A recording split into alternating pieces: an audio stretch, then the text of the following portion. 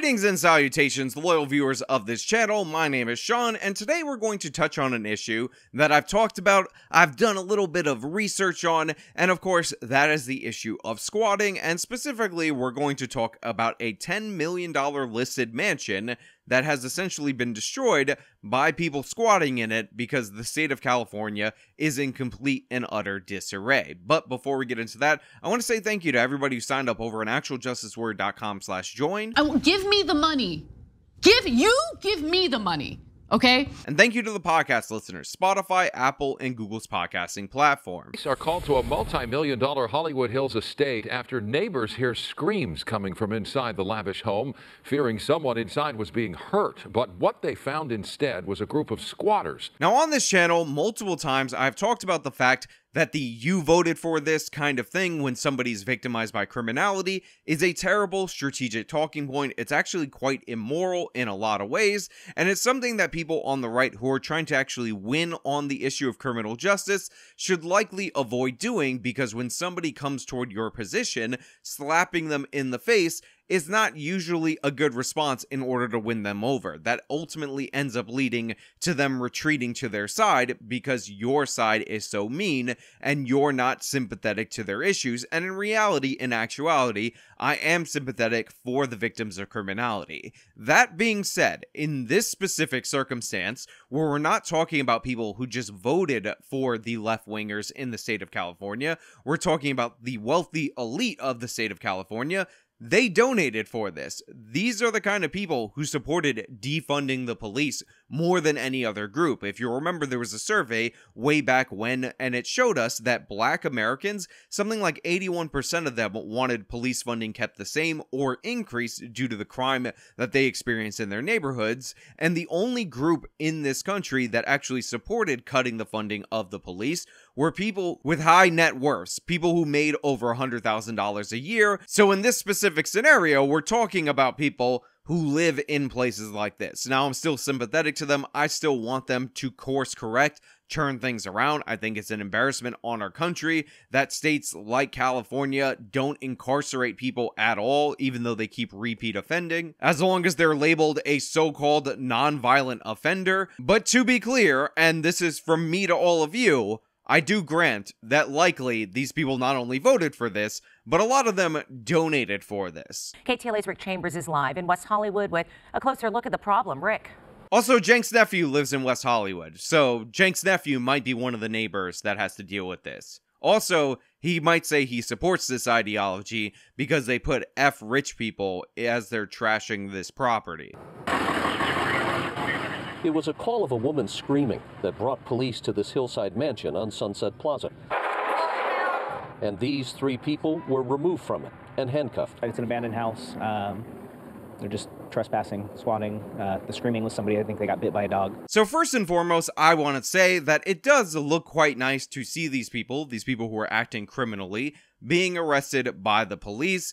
And apparently, according to the officer that is on the scene that's talking to the press, the screaming might have been due to the fact that a dog is involved in this situation, and that woman might have been bitten by a dog. Because, of course, if you're going to go into a place, trash it, do graffiti all over it, try to steal it from somebody, you might as well bring your rabid dog into the situation so everybody can get rabies, and eventually the rabies virus can mutate and we can have some type of zombie outbreak. The man and the two women were cited for trespassing and then released.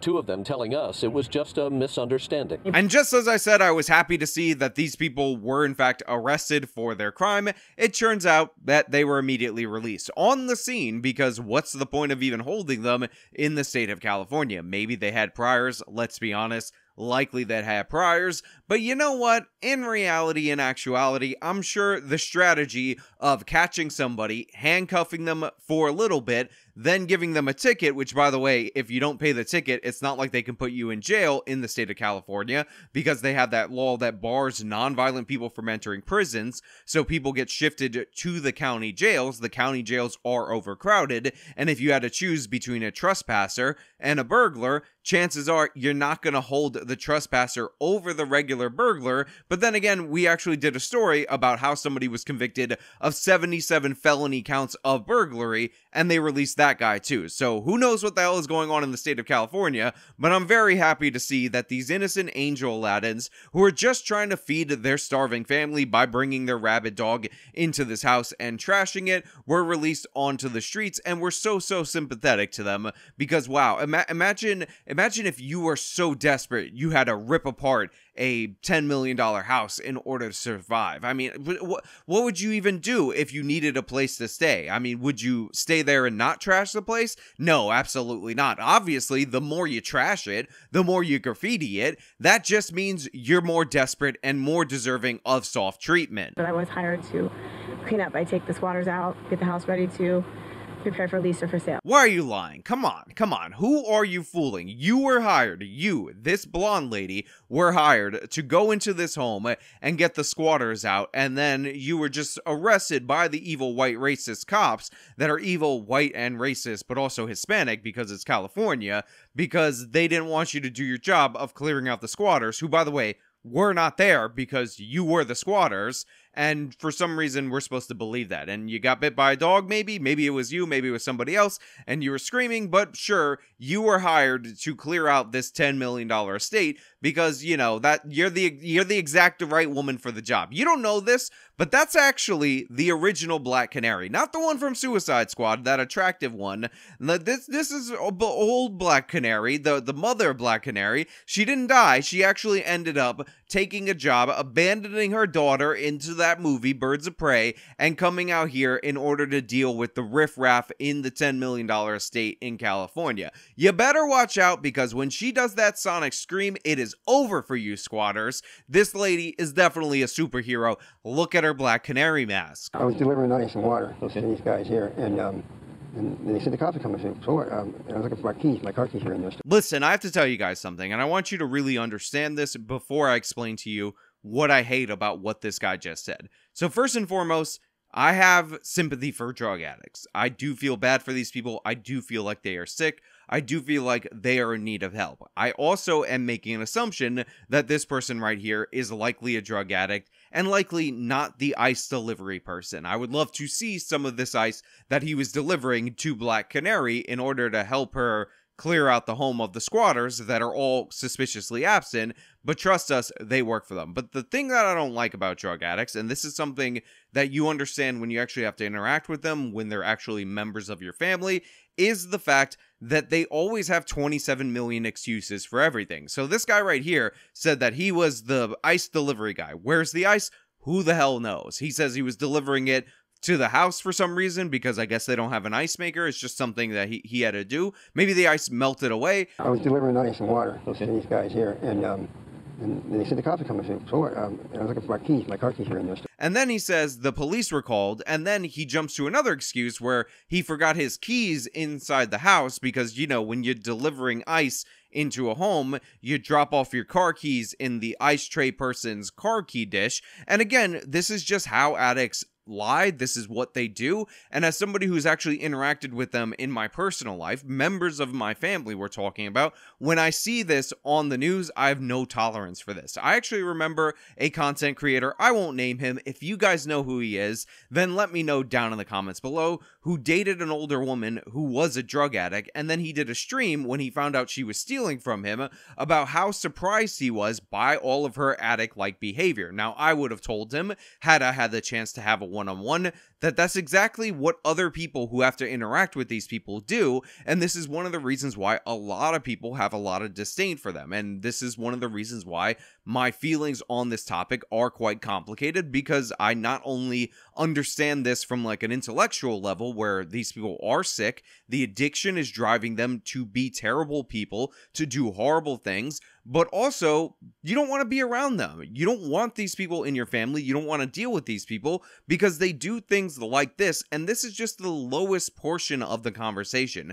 The constant lying, the constant deception, the constant making no sense. And I know it seems like I'm rambling a lot about this specific guy and his specific 2 lies in 15 seconds, but it really needs to be emphasized to all these idiots who don't have experience with these people that they are a problem, and these are the kind of people you have to push into help. He's not the ice delivery guy. I would bet $100 that that is not the case because, again, who delivers ice to their abandoned, destroyed household? It makes no sense.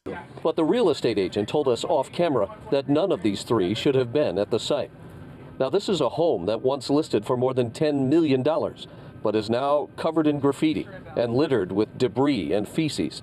And what used to be million-dollar views are painted over. Now, I have to be honest, I was really hoping when I heard the list price of this home at $10 million that this was in fact Coco Crisp, the former Major League Baseball player's home in California that he put on the market and had trouble selling after he ended up being traded. I think he played for the Dodgers at one point, but it may have been the Angels of Anaheim. But this is Coco Crisp's home. This is what a $10 million home in the state of California years ago looked like. And while I want it to be true that this was in fact the same home that Coco Crisp, one of the best named baseball players in the history of mankind, used to live in, I fear that the photos being completely different might actually be some evidence that it's not. But we could just pretend that they broke into Coco Crisp's house and he couldn't sell it, and now it's turned over to the real estate company, and now they're stealing from a baseball player, which is a baseball joke reference because you steal bases, and they didn't cover their bases by securing this home, and I don't even know why I'm talking about this for this long.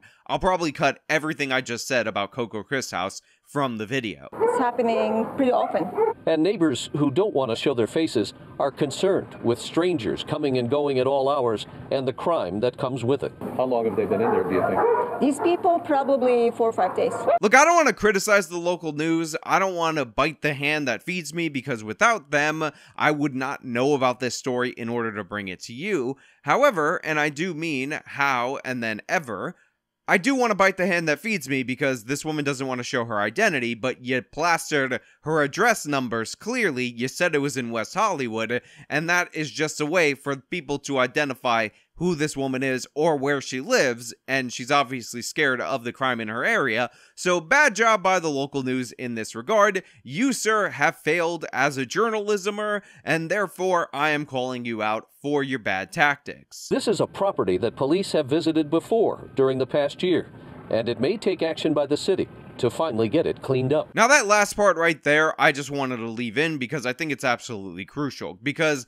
a lot of you might be saying, you know what? Rich people home, I don't give a damn. It might be owned by a bank or whatever. They might be trying to sell it. Not my problem. But the thing is, once this becomes an issue where people have to be called over and over again in order to deal with the squatters, the partiers, the people trashing this home, once they destroy this building to the point where it becomes a safety hazard, you're sinking thousands upon thousands of dollars in police resources, as well as the city eventually having to step in order to make repairs on this home because you're just letting it get completely out of hand. Also, it is a terrible sign that a wealthy neighborhood in California, typically or used to be isolated from this, is now being infected by the criminality that's plaguing the rest of the state. And this vandalism doesn't seem to be hurting the property values, though. There are still very large, elaborate homes that are building all throughout this canyon. And that last point by this guy is absolutely crucial. If you're in one of these other homes, you're not losing value. This is because the state of California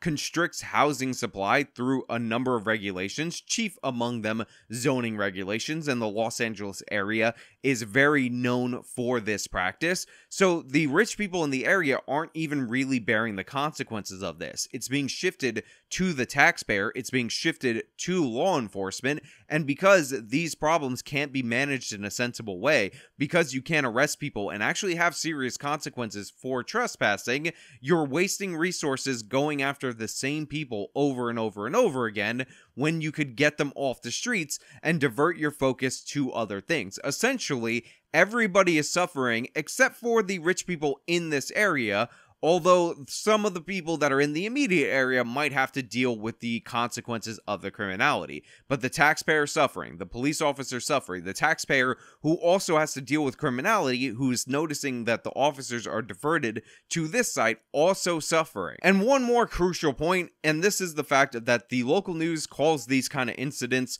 squatting incidents because people show up in the homes and they occupy them as dwellings. But the thing is, the idea of squatters' rights comes from the idea that you, when you stop by a home, would actually maintain it, fix it up, plant some crops, grow the field, till the land, all of that. These people are doing nothing but destroying. They're not in line with the squatters' rights doctrine that has been established through English common law and throughout the United States of America. So even calling them squatters is giving them too much credit. They do not have the rights. They do not act in the noble way that people who discover property that they legitimately think is not owned by anyone actually act, and thus they are not entitled to any of the protections, or should not be entitled to any of the protections that somebody who legitimately improves the property would be entitled to. It's an absolute disaster in every possible way in the state of California, and once again we have another canary in the coal mine kind of incident for us to look at and understand how bad it's actually getting. But hey, those are just my thoughts. Let me know your thoughts down in the comments below. If you liked the video, show them by leaving a like. Subscribe for more content. Follow me on all my social media. Support me via the support links in the description of this video. This has been me talking about the chaos in California. Alliteration. Till next time.